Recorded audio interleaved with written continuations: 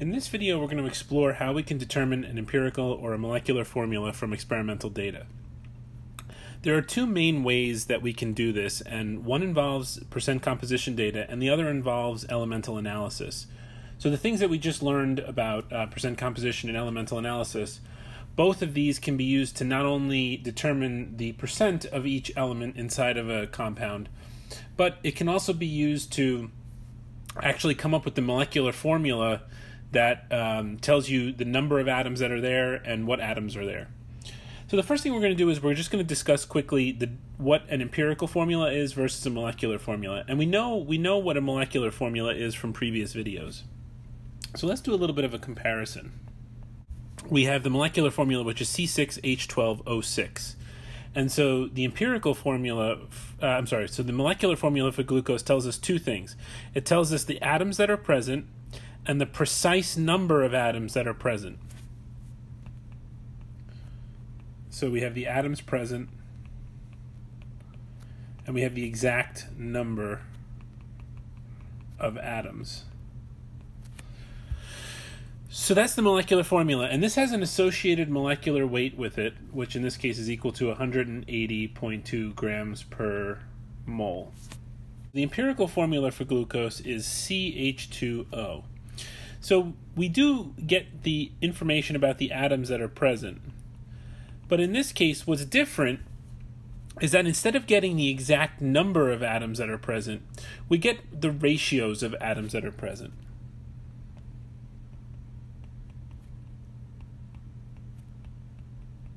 So you'll notice in the empirical formula that we have a ratio of hydrogen that's 2 to 1 with respect to carbon and 2 to 1 with respect to oxygen. So there's twice as many hydrogens as there are oxygens, and there are twice as many hydrogens as there are carbon atoms. So that's what the empirical formula tells us, what atoms are present and what ratio the atoms are in. Now to go from one to the other, what we have to do is we have to multiply by a factor. And in this case, if we want to convert the empirical formula to a molecular formula, we would multiply by a factor of 6. So we would take the carbon, we would multiply the carbon has a little subscript of 1. We would multiply that by 6. That would give us C6. The hydrogen, we would multiply that by 6. 6 times 2 would be 12, and O would be 6 times 1 is O6. So that's what the empirical formula is versus the molecular formula. And we can define an empirical formula weight. And in this case, if we add this up, 12 plus 2 plus 16 would be 30 grams per mole, approximately. So that shows you, that gives us an introduction to what the empirical formula is versus the molecular formula. Now, you're probably asking yourself, why do we care about the empirical formula? And really, the reason why we care about the empirical formula is when we get the data, the first thing that we're going to be able to get is the empirical formula.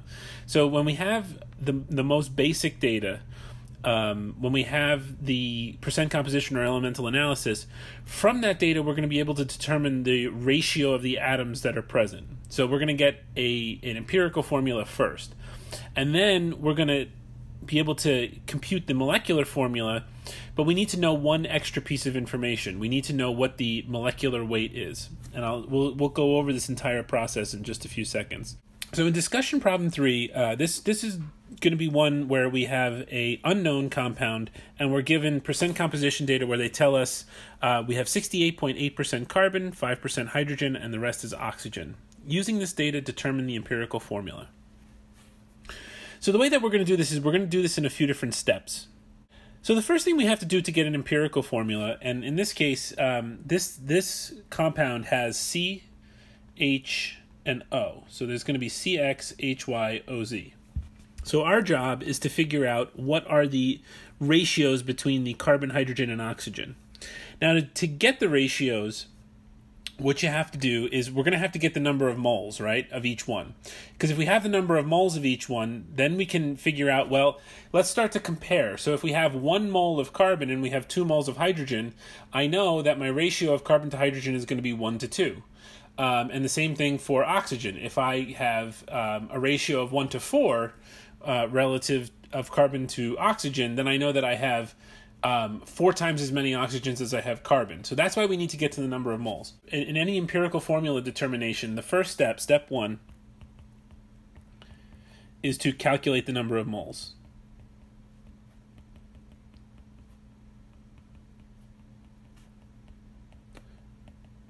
Of each element in the compound. Now, for percent composition data, there's going to be one trick that you can do that's going to be able to help you out. We're going to assume that we have 100 grams. This is for percent composition data specifically. So let's try this out, and let me show you why we do out of 100%. The reason for this is because if we assume that we have 100 grams of sample and there is 68.8% carbon, well, if we take the 100 grams and we multiply it by the fraction of carbon, which is 68.8 or 0.688 is the fraction, we can get immediately to the number of grams, and essentially we can just take the percent in grams. So that 68.8% becomes 68.8 grams. So that makes life a lot easier when you assume 100%. We can do the same thing for hydrogen. We can take our 100 grams and multiply that by 0.050, which is 5%, and we get 5.0 grams. Now here's one of the challenges that we have to face. So now that we have carbon and hydrogen, we don't have any information about oxygen. What do? If you remember from elemental analysis, we had the same exact problem. We could get hydrogen, we could get carbon, we could get hydrogen, but we couldn't get the oxygen because when you do flame combustion, the oxygen comes from both the compound and the atmosphere. So we have to set up our equation where we know that the percent of carbon plus the percent of hydrogen plus the percent of oxygen has to equal 100%. So if we take our 68.8% of the carbon plus our 5.0% of the hydrogen plus the percent oxygen is equal to 100, we can calculate that the percent of oxygen is 26.2%. So we get 26.2 grams of oxygen. So that's an important thing to remember. You can always get the third, if you're not given data about the third element or about an element, typically the way you can get it is through that conservation of mass consideration. So now that we have the masses, we have to go to moles. So the next step is we divide each one by the atomic mass of that element. So we divide the carbon by 12.01 grams for every 1 mole of carbon. This is going to give us 5.73 moles of carbon. And here we're going to get, we're going to do a 5.0 grams divided by 1.008 grams of hydrogen for every 1 mole. This is going to give us 4.96 moles of hydrogen. And finally, we're going to do 16.0 grams. This is going to give us 1.64 moles of oxygen. Okay, so that concludes the first step. We've gotten our moles. The next step is going to be to figure out what the ratios between these numbers of moles are. So in the second step of this process, we're going to figure out the ratios, and we're going to do that by dividing by the element that has the least number of moles. So step 2 is we're going to divide each of the mole amounts by the element with the smallest number of moles. Now the reason why we do this by the smallest number of moles is because the one with the smallest number of moles is going to typically be the 1, right? So if you have C6, if you have CH2O, the C and the O are going to have the least number of moles in that process. So to figure out which one has the least number of moles, we're going to take the smallest one and divide each one by that. And then that way we know that this one is going to give us a 1. This one, if we divide 4.96 divided by 1.64, we're going to get the ratio here. This one gives us a ratio of 3.02. And then if we do this one and divide it by 1.64 moles, we get a ratio of 3.49. So now we know that for every 1 oxygen, we have about 3 times as many hydrogens, and we have about 3.5 times as many carbons. So we're getting in the right direction. We're getting closer to our empirical formula. But we can't have a fraction. So we can't have something like 3.5. That's not going to work. We don't, in our empirical formulas, they have to be whole numbers. Now, one thing you'll notice is that because this is an experiment, it's never going to be 100% perfect. So it's not going to be exactly 3.00, and it may not be exactly 3.5. But within an experimental error, you should get round numbers. So in step 3, if you get fractions,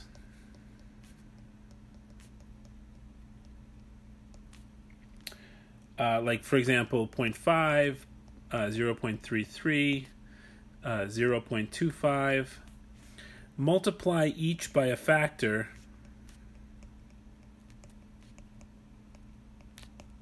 to get a whole number. So what do I mean by that? Well, we could write, for example, we could write C 3.5, H 3.0, and O 1. We could write that, but that's actually not proper. We can't have a 3.5 because the empirical formula is a ratio of atoms, so you can't have a half of an atom. So the way that we'll clean this up is if we multiply each one of these by 2, we'll get a nice clean empirical formula. So in this case, this is going to give us 7, 6, and 2. So what we're going to get for our empirical formula is C7H6O2. So those are the 3 steps. Step number 1, you calculate the number of moles of each element. Step number 2, you divide each of the mole amounts by the element with the smallest number of moles. That gives you your ratios. And then if you have to clean it up to get whole numbers, you can multiply all of them by a single multiplier to get through to a set of ratios that are whole numbers. So for example, for 0.5 you would multiply by 2, for 0.33 you would multiply by 3, for 0.25 you would multiply by 4.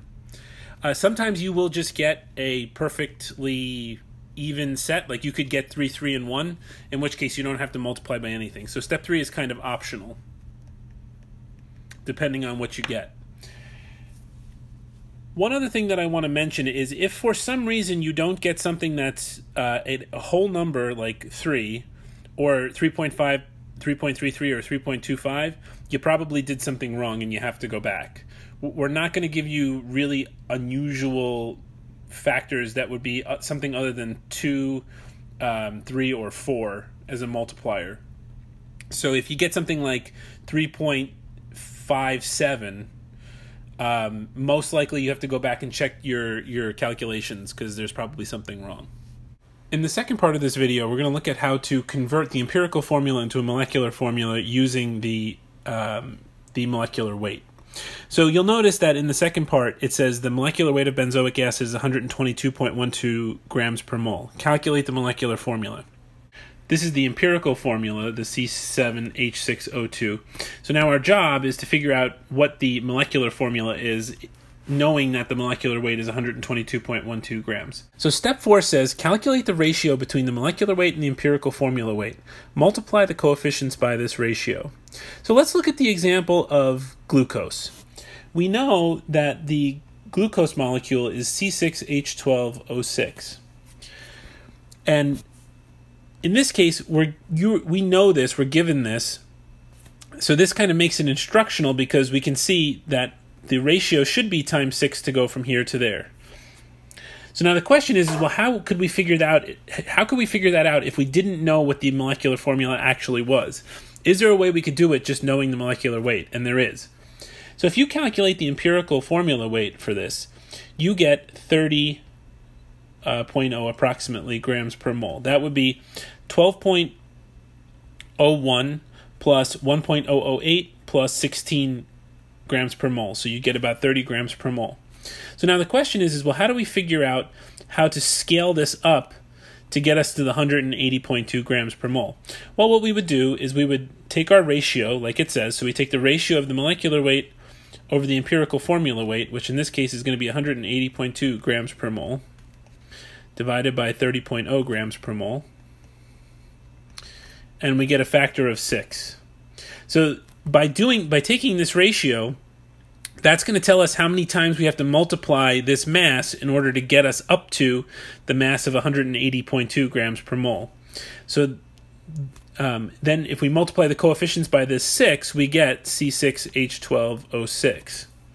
So that's the process for coming up with the molecular formula from the empirical formula. You take the ratio, multiply through by the coefficients. Okay, so in this problem, we're going to calculate the empirical formula weight. And you're going to get, for the empirical formula weight, you're going to get 122.12 grams per mole. So you're probably already saying to yourself, well, gee, that's the same exact thing as the molecular weight. What does that mean? So we're going to take the ratio of the empirical weight, the molecular formula weight divided by the empirical formula weight. So we're going to take 122.12 grams per mole divided by 122.12 grams per mole. So in this particular case, we get a fraction of 1, which tells us that the empirical formula is the molecular formula. So when your empirical formula weight is the same thing as your molecular formula weight, that just simply means that you don't have to that means that you're multiplying through by a factor of 1, or they're the same thing. So what you would report as a final answer here would be C7H6O2. So in some cases, you will get a ratio where you'll have to multiply through by a factor, and in other cases, your molecular formula will just be the same as the empirical formula, and it depends on what the molecular weight is relative to the empirical formula weight.